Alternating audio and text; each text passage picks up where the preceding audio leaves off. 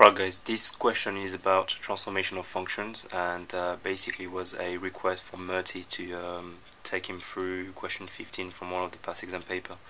Now before we get started with the question, I'm just going to very quickly recap on a few of the transformation that you need to know whenever you have a function f of x. So we're going to start with, for instance, if you have a graph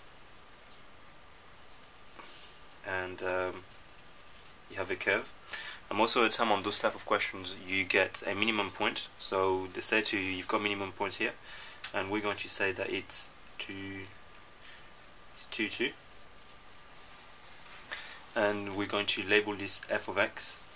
So basically this is the starting graph, and what we want to do is work out what f of x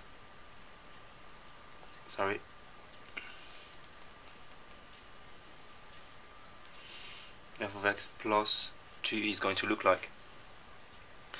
The first rule you need to remember is that whenever you have a number inside the bracket and it's a positive number, it means that you're going to shift your whole curve along the x-axis. So here's your x-axis, so along the x-axis by -2. So if it's plus 2, you shift it along by -2, and vice versa. Okay, so in this case, plus 2 means that I'm going to shift along my graph along the x-axis by -2. So I'm only going to move it along the x-axis, so from here it's going to go all the way up to here. So I'll draw my point there, and I can draw my graph just like that.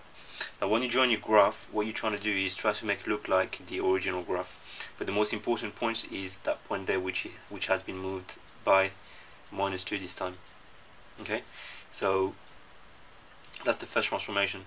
If on the other hand I had f of x minus 2, then so that one here is f x plus 2.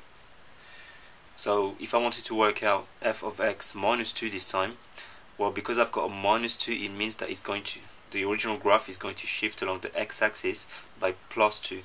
So if I'm on 2 here, I need to move it up by 2. So let's pretend that this is 4. My new point is going to go somewhere around here, and then you can just draw your graph. Okay, so just very quickly I'm going to recap it here. So here's my original graph. It's on 2, 2. If I want to draw f of x plus 2, then it's gonna come here, and you just draw your graph. So that's f of x plus 2, because the plus 2 shifts the point along the x-axis by 2.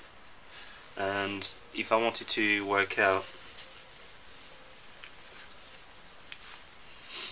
f of x minus 2, then again my original graph is right here, so this is f of x, and I need to move by +2 this time. If it's -2 inside, then I need to move it by +2. +2 means that it's going to go all the way up to 4 now, and the y coordinate is going to stay the same, so it's going to come somewhere around here, and then you just redraw your graph.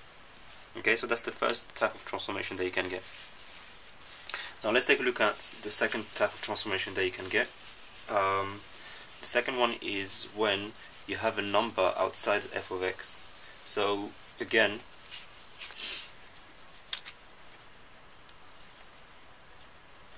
here's my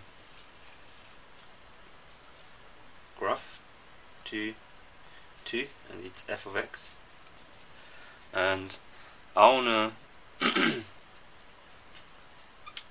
draw f of x plus 2. Now if you have that sort of setup, then the number